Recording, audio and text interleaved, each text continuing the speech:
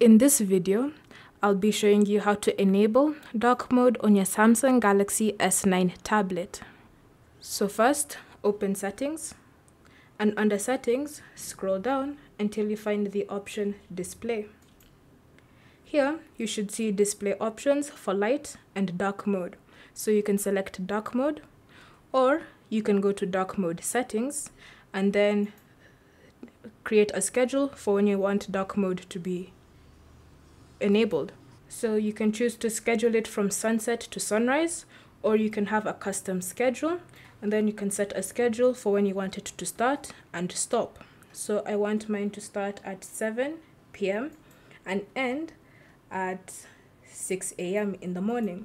So then you'll tap on done, and when you go back, you'll notice that when it reaches 7 p.m. at night, your dark mode will be turned on. Thank you for watching. If you have any questions or comments, leave them down below and we'll get back to you.